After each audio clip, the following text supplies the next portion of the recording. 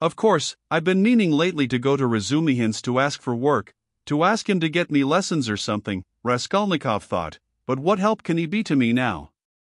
Suppose he gets me lessons, suppose he shares his last farthing with me, if he has any farthings, so that I could get some boots and make myself tidy enough to give lessons, Well, and what then? What shall I do with the few coppers I earn? That's not what I want now. It's really absurd for me to go to Razumihin.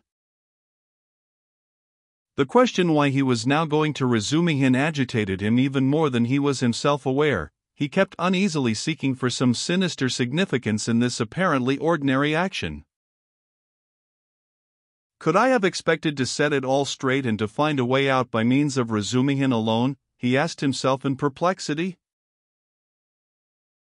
He pondered and rubbed his forehead, and, strange to say, after long musing, suddenly, as if it were spontaneously and by chance, a fantastic thought came into his head.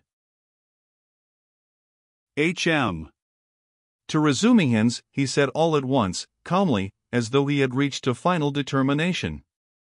I shall go to Razumihin's, of course, but not now.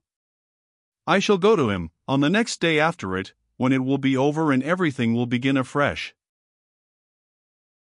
And suddenly he realized what he was thinking.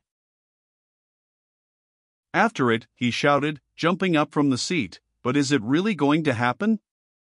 Is it possible it really will happen? He left the seat, and went off almost at a run. He meant to turn back, homewards, but the thought of going home suddenly filled him with intense loathing. In that hole, in that awful little cupboard of his, all this had for a month past been growing up in him, and he walked on at random. His nervous shudder had passed into a fever that made him feel shivering. In spite of the heat, he felt cold. With a kind of effort he began almost unconsciously, from some inner craving, to stare at all the objects before him, as though looking for something to distract his attention, but he did not succeed, and kept dropping every moment into brooding. When with a start he lifted his head again and looked round, he forgot at once what he had just been thinking about and even where he was going. In this way he walked right across Vasilyevsky Ostrov, came out onto the Lesser Neva, crossed the bridge and turned towards the islands. The greenness and freshness were at first restful to his weary eyes after the dust of the town and the huge houses that hemmed him in and weighed upon him. Here there were no taverns, no stifling closeness, no stench. But soon these new pleasant sensations passed into morbid irritability. Sometimes he stood still before a brightly painted summer villa standing among green foliage. He gazed through the fence. He saw in the distance smartly dressed women on the verandas and balconies, and children running in the gardens. The flowers especially caught his attention. He gazed at them longer than at anything. He was met, too, by luxurious carriages and by men and women on horseback. He watched them with curious eyes and forgot about them before they had vanished from his sight. Once he stood still and counted his money. He found he had 30 kopecks. 20 to the policeman, 3 to Nastasia for the letter, so I must have given 47 or 50 to the Marmeladovs yesterday, he thought, reckoning it up for some unknown reason, but he soon forgot with what object he had taken the money out of his pocket. He recalled it on passing an eating-house or tavern, and felt that he was hungry. Going into the tavern he drank a glass of vodka and ate a pie of some sort. He finished eating it as he walked away. It was a long while since he had taken vodka and it had an effect upon him at once, though he only drank a wineglassful. His legs felt suddenly heavy and a great drowsiness came upon him. He turned homewards, but reaching Petrovsky Ostrov he stopped completely exhausted, turned off the road into the bushes, sank down upon the grass and instantly fell asleep. In a morbid condition of the brain, dreams often have a singular actuality, vividness, an extraordinary semblance of reality. At times monstrous images are created, but the setting and the whole picture are so truthlike and filled with details so delicate, so unexpectedly, but so artistically consistent, that the dreamer, were he an artist like Pushkin or Turgenev even, could never have invented them in the waking state. Such sick dreams always remain long in the memory and make a powerful impression on the overwrought and deranged nervous system. Raskolnikov had a fearful dream. He dreamt he was back in his childhood in the little town of his birth. He was a child about 7 years old, walking into the country with his father on the evening of a holiday. It was a grey and heavy day. The country was exactly as he remembered it. Indeed, he recalled it far more vividly in his dream than he had done in memory. The little town stood on a level flat as bare as the hand, not even a willow near it, only in the far distance, a copse lay, a dark blur on the very edge of the horizon. A few paces beyond the last market garden stood a tavern, a big tavern, which had always aroused in him a feeling of aversion, even of fear, when he walked by it with his father. There was always a crowd there, always shouting, laughter and abuse, hideous horse singing and often fighting. Drunken and horrible-looking figures were hanging about the tavern. He used to cling close to his father, trembling all over when he met them. Near the tavern the road became a dusty track, the dust of which was always black. It was a winding road, and about 100 paces further on, it turned to the right to the graveyard. In the middle of the graveyard stood a stone church with a green cupola where he used to go to Mass 2 or 3 times a year with his father and mother, when a service was held in memory of his grandmother, who had long been dead, and whom he had never seen. On these occasions they used to take on a white dish tied up in a table napkin a special sort of rice pudding with raisins stuck in it in the shape of a cross. He loved that church, the old-fashioned, unadorned icons and the old priest with the shaking head. Near his grandmother's grave, which was marked by a stone, was the little grave of his younger brother who had died at 6 months old. He did not remember him at all, but he had been told about his little brother, and whenever he visited the graveyard he used religiously and reverently to cross himself and to bow down and kiss the little grave. And now he dreamt that he was walking with his father past the tavern on the way to the graveyard. He was holding his father's hand and looking with dread at the tavern. A peculiar circumstance attracted his attention. There seemed to be some kind of festivity going on. There were crowds of gaily dressed townspeople, peasant women, their husbands, and riffraff of all sorts, all singing and all more or less drunk. Near the entrance of the tavern stood a cart, but a strange cart. It was one of those big carts usually drawn by heavy cart horses and laden with casks of wine or other heavy goods. He always liked looking at those great cart horses, with their long manes, thick legs, and slow even pace, drawing along a perfect mountain with no appearance of effort, as though it were easier going with a load than without it. But now, strange to say, in the shafts of such a cart he saw a thin little sorrel beast, one of those peasants' nags which he had often seen straining their utmost under a heavy load of wood or hay, especially when the wheels were stuck in the mud or in a rut. And the peasants would beat them so cruelly, sometimes even about the nose and eyes, and he felt so sorry for them that he almost cried, and his mother always used to take him away from the window. All of a sudden there was a great uproar of shouting, singing and the balalaika, and from the tavern a number of big and very drunken peasants came out, wearing red and blue shirts and coats thrown over their shoulders. Get in," shouted one of them, a young thick-necked peasant with a fleshy face red as a carrot. "I'll take you all, get in." But at once there was an outbreak of laughter and exclamations in the crowd. "Take us all with a beast like that. Why, Mikolka, are you crazy to put a nag like that in such a cart? And this mare is 20 if she is a day, mates. Get in, I'll take you all," Mikolka shouted again, leaping first into the cart, seizing the reins and standing straight up in front. "The bay has gone with Matvey," he shouted from the cart, "and this brute, mates, is just breaking my heart. I feel as if I could kill her. She's just eating her head off. Get in, I tell you. I'll make her gallop. She'll gallop," and he picked up the whip, preparing himself with relish to flog the little mare. "Get in. Come along." The crowd laughed. "Jew here, she'll gallop." Gallop indeed. She has not had a gallop in her for the last 10 years. She'll jog along. Don't you mind her, mates, bring a whip each of you, get ready. All right. Give it to her. They all clambered into Mikolka's cart, laughing and making jokes. 6 men got in and there was still room for more. They hauled in a fat, rosy-cheeked woman.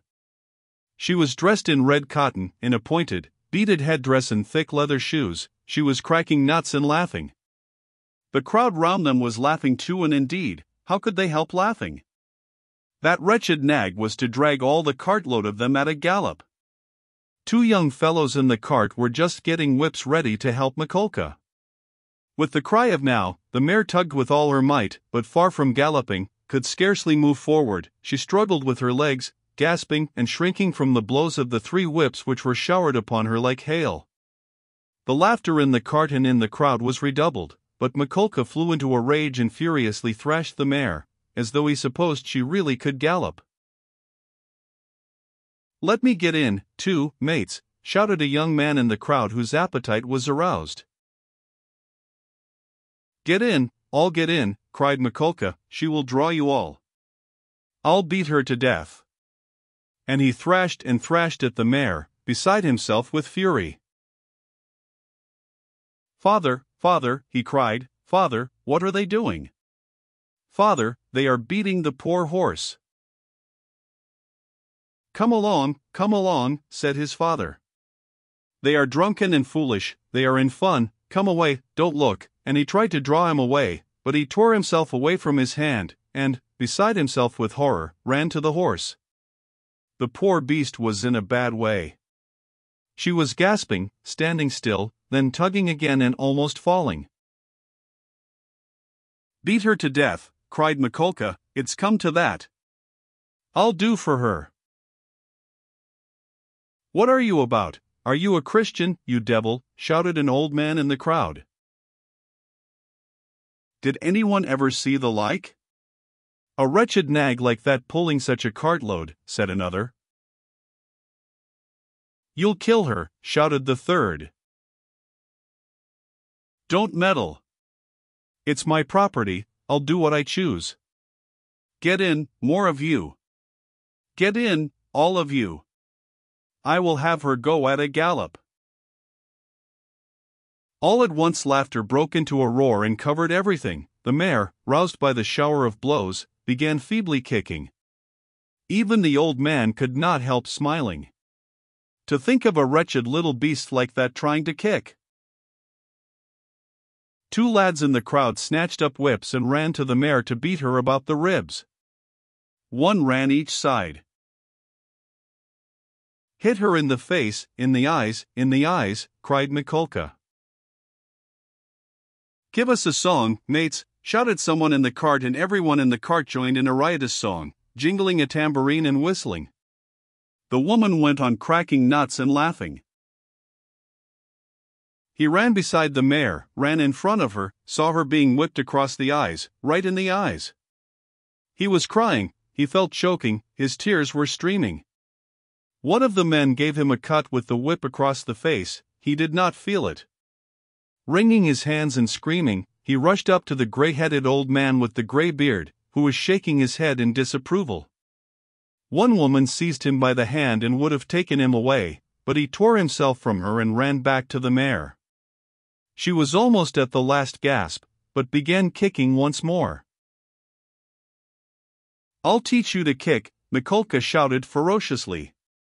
He threw down the whip, bent forward and picked up from the bottom of the cart a long, thick shaft. He took hold of one end with both hands and with an effort brandished it over the mare.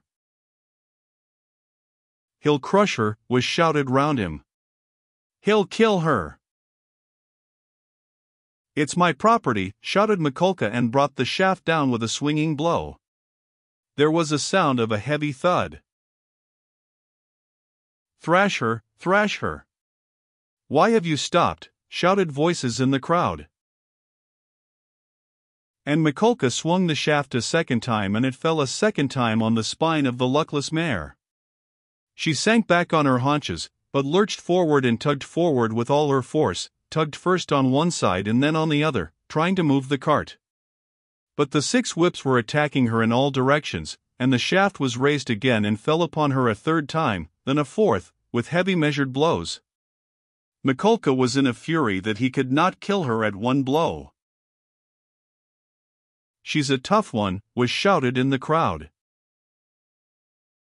"She'll fall in a minute, mates, there will soon be an end of her," said an admiring spectator in the crowd. "Fetch an axe to her."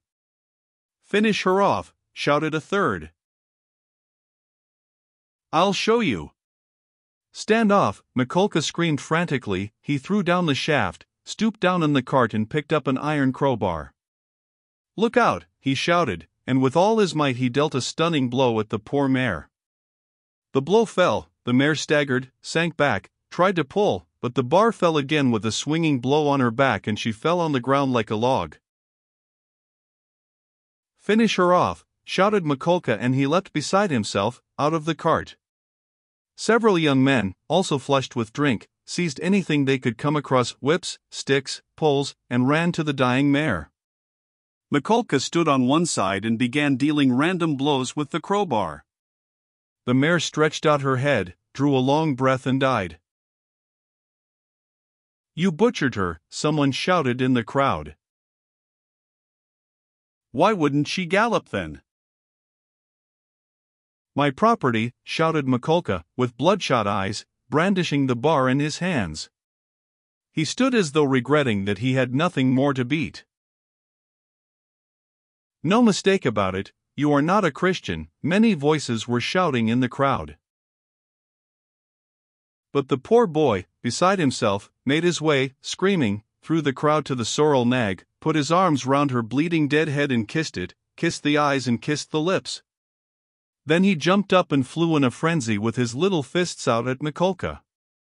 At that instant his father, who had been running after him, snatched him up and carried him out of the crowd. "Come along, come. Let us go home," he said to him. "Father, why did they kill the poor horse?" he sobbed, but his voice broke and the words came in shrieks from his panting chest. "They are drunk. They are brutal, it's not our business," said his father. He put his arms round his father but he felt choked. He tried to draw a breath, to cry out, and woke up. He waked up, gasping for breath, his hair soaked with perspiration, and stood up in terror. "Thank God, that was only a dream," he said, sitting down under a tree and drawing deep breaths. "But what is it? Is it some fever coming on? Such a hideous dream." He felt utterly broken. Darkness and confusion were in his soul. He rested his elbows on his knees and leaned his head on his hands. "Good God," he cried, can it be, that I shall really take an axe, that I shall strike her on the head, split her skull open, that I shall tread in the sticky warm blood, break the lock, steel and tremble, hide, all spattered in the blood, with the axe? Good God, can it be?" He was shaking like a leaf as he said this. "But why am I going on like this?" he continued, sitting up again, as it were in profound amazement. "I knew that I could never bring myself to it, so what have I been torturing myself for till now? Yesterday, when I went to make that experiment, yesterday I realized completely that I could never bear to do it. Why am I going over it again, then? Why am I hesitating? As I came down the stairs yesterday, I said myself that it was base, loathsome, vile, the very thought of it made me feel sick and filled me with horror. No, I couldn't do it. Granted that there is no flaw in all that reasoning, that all that I have concluded this last month is clear as day, true as arithmetic. My God! Anyway, I couldn't bring myself to it. I couldn't do it. Why then am I still?" He rose to his feet, looked round in wonder as though surprised at finding himself in this place, and went towards the bridge. He was pale, his eyes glowed, he was exhausted in every limb, but he seemed suddenly to breathe more easily.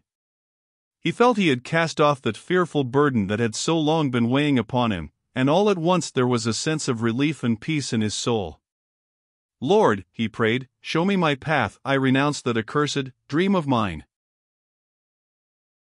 Crossing the bridge, he gazed quietly and calmly at the Neva, at the glowing red sun setting in the glowing sky. In spite of his weakness, he was not conscious of fatigue. It was as though an abscess that had been forming for a month past in his heart had suddenly broken. Freedom, freedom!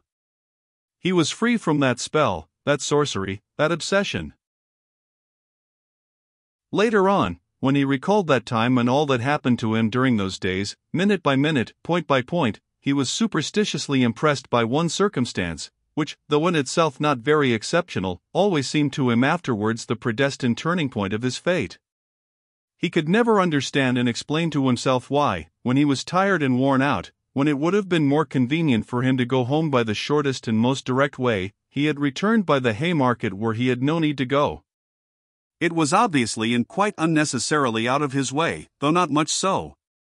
It is true that it happened to him dozens of times to return home without noticing what streets he passed through. But why, he was always asking himself, why had such an important, such a decisive and at the same time such an absolutely chance meeting happened in the Haymarket, where he had moreover no reason to go, at the very hour, the very minute of his life when he was just in the very mood and in the very circumstances in which that meeting was able to exert the gravest and most decisive influence on his whole destiny? As though it had been lying in wait for him on purpose. It was about 9 o'clock when he crossed the Haymarket. At the tables and the barrows, at the booths and the shops, all the market people were closing their establishments or clearing away and packing up their wares and, like their customers, were going home. Rag pickers and costermongers of all kinds were crowding round the taverns in the dirty and stinking courtyards of the Haymarket. Raskolnikov particularly liked this place and the neighboring alleys, when he wandered aimlessly in the streets. Here his rags did not attract contemptuous attention, and one could walk about in any attire without scandalizing people. At the corner of an alley a huckster and his wife had 2 tables set out with tapes, thread, cotton handkerchiefs, etc. They, too, had got up to go home, but were lingering in conversation with a friend, who had just come up to them.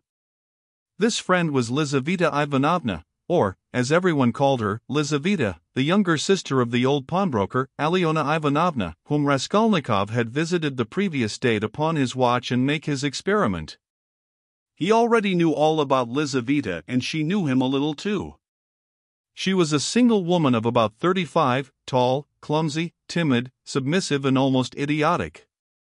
She was a complete slave and went in fear and trembling of her sister, who made her work day and night, and even beat her.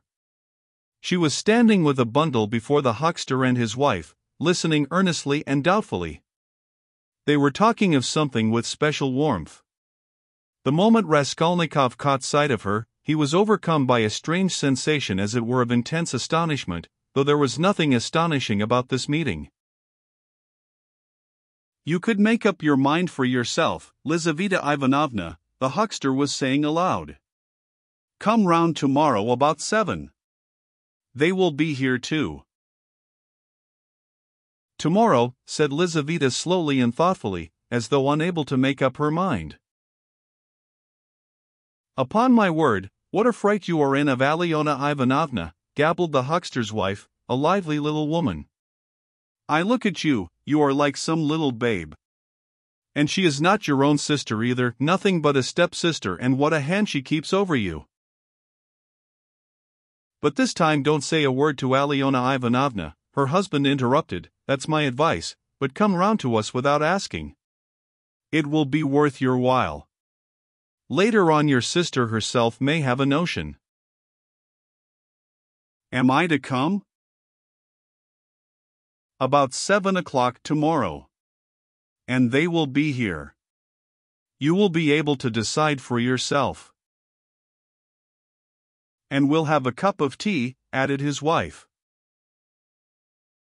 "All right, I'll come," said Lizaveta, still pondering, and she began slowly moving away. Raskolnikov had just passed and heard no more. He passed softly, unnoticed, trying not to miss a word. His first amazement was followed by a thrill of horror, like a shiver running down his spine.